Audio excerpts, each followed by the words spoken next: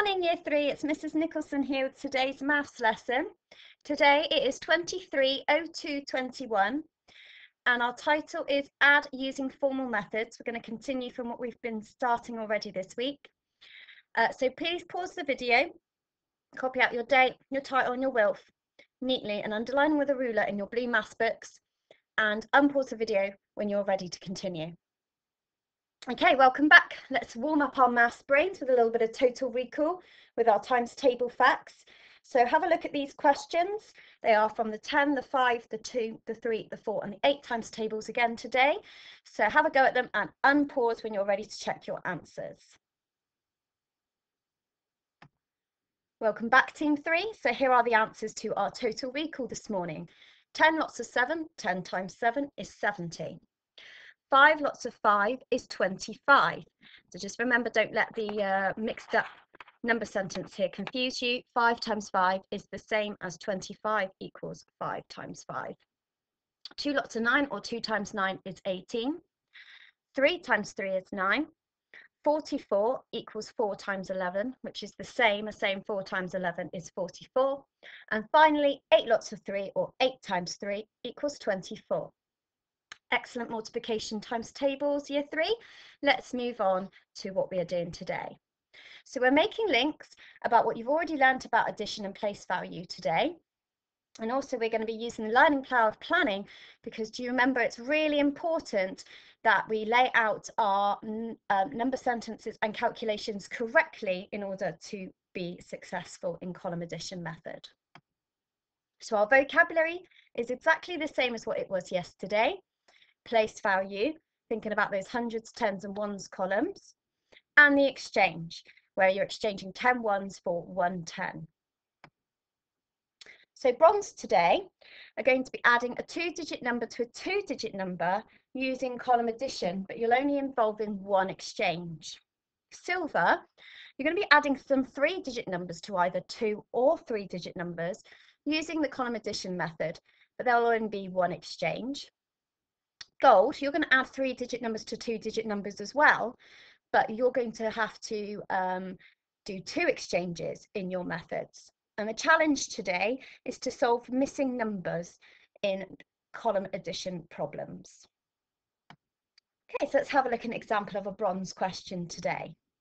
35 add 16. So we've laid out our tens and our ones ready for our place value. 35 is 5 ones and 3 tens. The add symbol goes at the side. 16 is 6 ones and 1 10. Now that I've laid it out correctly, I can go ahead and answer it. So I always start on the ones. 5 add 6 or 6 add 5 is 11. 11 is 1 1 and 1 10. We've exchanged 10 ones for 1 10 and put it in the tens column where it belongs. Now we can add the tens. 3 add 1 is 4. Oh, don't forget to add the 1 underneath. That makes 5. So I can cross off that one. My answer to 35 add 16 is 51. Okay, so let's move on. Here's an example of a silver where we have adding a 3-digit number to a 2-digit number. 233 add 57. So let's lay out our column addition correctly, thinking about the place value columns first. So 233 is 3 ones, 3 tens, 2 hundreds. The add symbol goes at the side. 57 is 7 ones and 5 tens. Okay, so now that they've all laid out in the correct place value columns, I can start my addition. Always start with the ones. 7 add 3 or 3 add 7 is 10. That's no ones and 1 10. So that 1 10 belongs in the tens column. I've put it underneath. 5 add 3 add 1 in the tens column. So I've got 5 add 3 is 8. Don't forget to add the 1 underneath. Makes 9. Now I go into the hundreds column. 2 add a space, so 2 add nothing is 2. Therefore, my answer to 233 add 57 is 290. Can you see that the silver only involved one exchange there? Okay, so let's have a look at a silver where we might get a 3-digit number, add a 3-digit number, but we're still only doing one exchange. This example is 251 and 129. So let's lay out this, this number sentence into the correct place value columns first. So 251, 1 1, 5 tens, 2 hundreds, the add symbol goes at the side. 129, 9 ones, 2 tens, and 100. Okay, now that they're all laid out in the correct columns, I can go about and add them up. Let's start with the ones, like we always do. 9 add 1 is 10. That's no or nothing, a 0 in the ones column and a 1 in the tens column. Those 10 ones have been exchanged for 1 10, so I put it in the tens column where it belongs. 5 add 2 is 7. Don't forget to add 1 more. That makes 8. Now look at the hundreds column. 2 add 1 is 3. So my answer here is 380. And I did a 3-digit number, but I still only had one exchange to do. If you're looking for something a little more challenging, let's have a look at a gold example. So here we go. We've got 568 add 67. And this number sentence is going to involve 2 exchanges. So let's set it up first. 568. 8 ones, 6 tens, 5 hundreds. Add symbol at the side. 67, 7 ones, 6 tens. Now it's all set up correctly in the right place value columns. I can add. So 8 add 7 is 15. That's made up of 5 ones and 1 10. The 1 10 belongs in the tens column. 6 add 6 is 12. Oh, don't forget to add the 1 at the bottom. So that makes 13, which is made up of 3 tens and 1 10. So what we've got here is actually 60 add 10, which was 120, add 10 more was 130.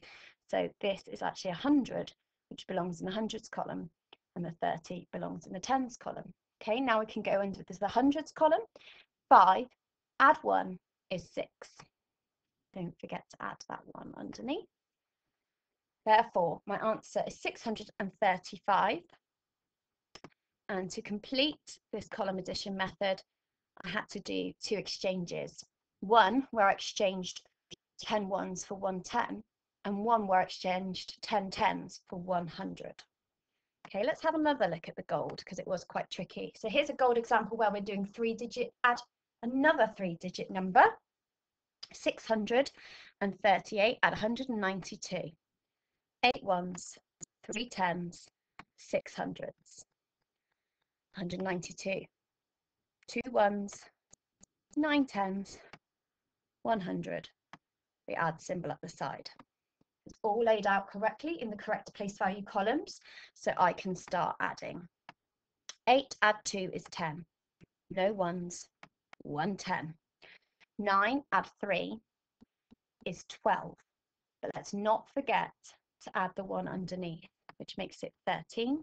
That's a 3 in the tens column, and a 1 in the next column over, the hundreds column. Now we can concentrate on hundreds. 6 add 1. Oh, don't forget to add the 1 underneath. 6 add 1 is 7. Add 1 more is 8. Therefore, my answer is 830.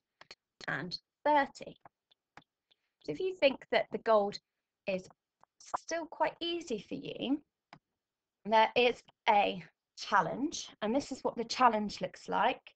You would like to have a go at if you completed the gold first, please.